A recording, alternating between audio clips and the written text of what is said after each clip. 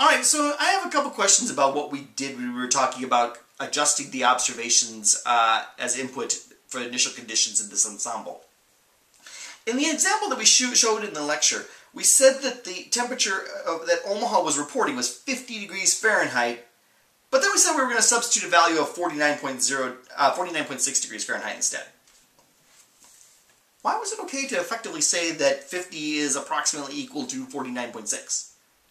Is it A, 50 degrees Fahrenheit works out to exactly 10 degrees Celsius, and we don't want a model to use round numbers like that for its initial conditions? B, like all measurements, 50 degrees Fahrenheit is just an estimate of the true temperature representing Omaha, so 49.6 degrees is also a good estimate of the temperature too. Or C, this observation was taken after sunset, and as temperatures were falling, therefore by the time the values were entered into the model, we were assuming the temperature had fallen by 0.4 of a degree Fahrenheit. Which of these is the right rationale as to why it was okay to substitute 49.6 or something like that in when the observation that came in was actually 50 degrees Fahrenheit? Make a choice from those three options and get a little feedback before you move on to question 8.